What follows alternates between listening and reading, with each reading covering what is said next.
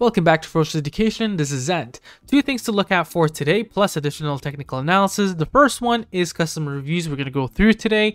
And then the second is some of the PRs we're going to anticipate for some time soon or hear more about. And then the third thing here, which is a technical analysis that I said is additional. Let's jump right into this one. So if you would like to watch my previous video, you'll find it in the description below. But FUBO is a live sports and TV without cable. It's a streaming service with different channels such as BN Sport, Fight Network, Paramount Network, FUBO Sports Network Game, and they're available on Android, iOS, Fire TV, Roku, Chromecast, and the list goes on. Now we're going to cover a little bit of the latest news here under investor relations. We see that the latest news includes that their earnings will be given on May 11th. Now May 11th for Q1 2021, that's a while ahead from now, so you're probably looking at a month and 2 weeks now, for 6 weeks from now. But it's still interesting to book your calendar onto that day and keep in mind that's the day when their next revenue is coming up. But nonetheless, some of the things we know about Q1.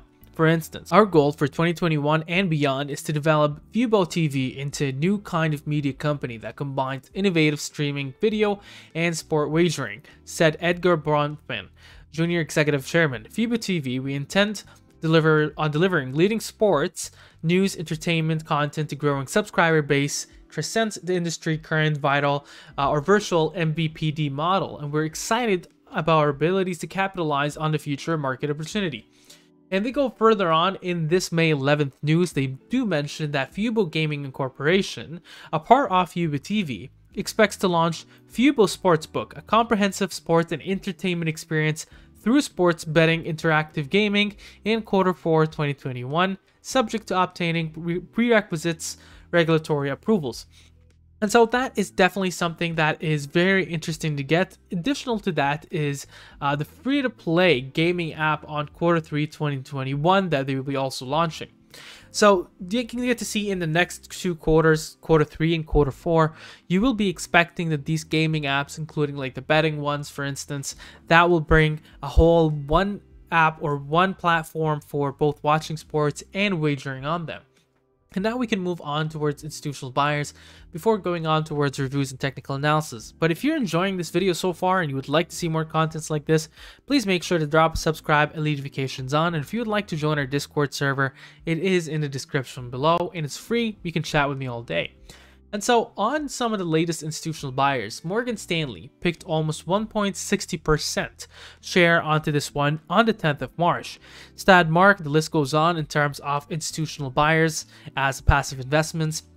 And in terms of just general institutional buyers, we get to see that March, especially this week, we see a good amount of additional shares or positions for this company going in hundreds of thousands of shares. Vanguard, Blackstone, Small Cap Growth Fund, one class for Inox, the list goes on, a part of balancing their sheets as well. So we look here on the 1st of March as well, they've been adding a bit more, millions and millions of shares, including Vanguards as well.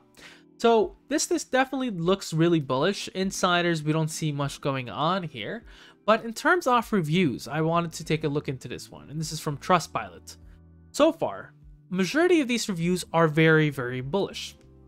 And a good part of understanding how the company operates, you need to look from a customer standpoint that the customers are happy. So far, it has a 4.0, and so far these things are looking really good. Some of them might be technical difficulties in terms of the negative remarks, but in general, it is looking really good. So one here, subscription terminated because it didn't want to pay twice. And due to possibly computer glitch, I was charged twice for my monthly services. Unfortunately, it wasn't showing on my FUBO account, just my credit card statement. I had to dispute the claim and therefore my account was terminated. I received no help from FUBO in trying to see what might have happened. Now, of course, this is one bearish point, and you get to see the customer service are actually right on hand to try to, make it right.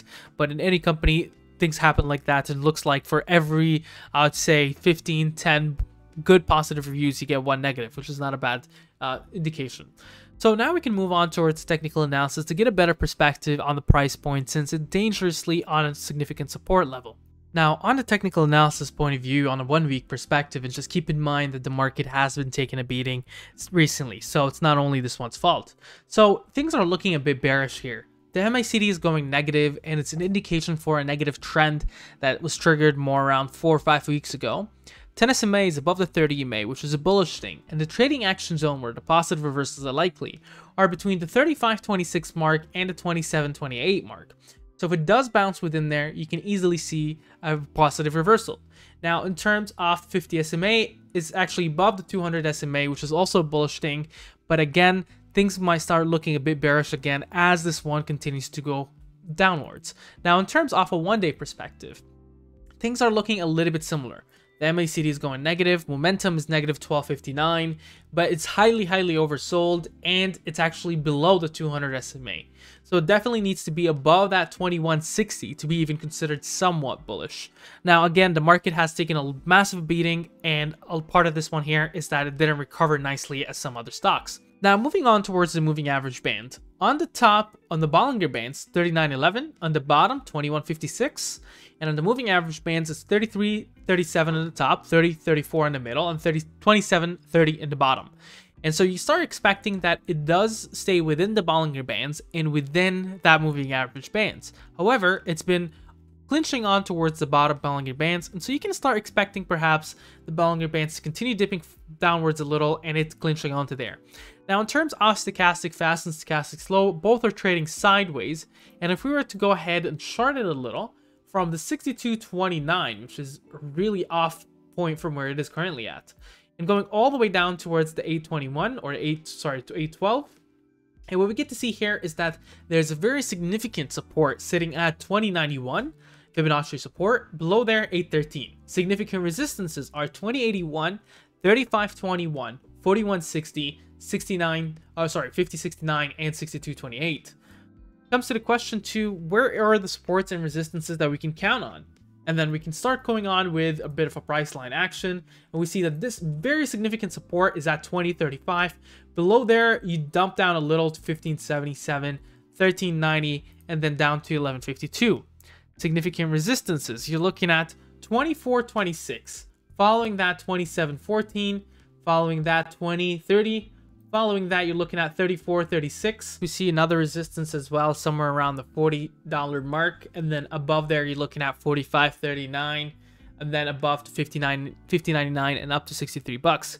Comes to the question to Ed, what do you think about this one? It's definitely had a really long ride, a wild one, going more than 50% down from the 63 bucks all the way to 20, almost 67% down.